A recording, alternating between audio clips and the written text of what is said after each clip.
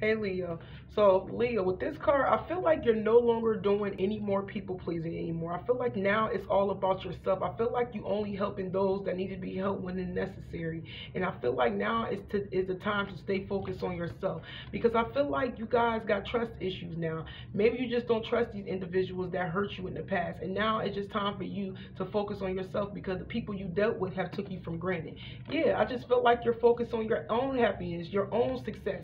I'm also seeing you guys could be getting some sort of advancement or some type of pay raise, a promotion. It can be maybe your business is getting ready to take off if you have started a business. But I do see whatever it is, you're going to get a lot of money for it. But I feel like you've been working very, very hard on this thing or job or business for a very long time.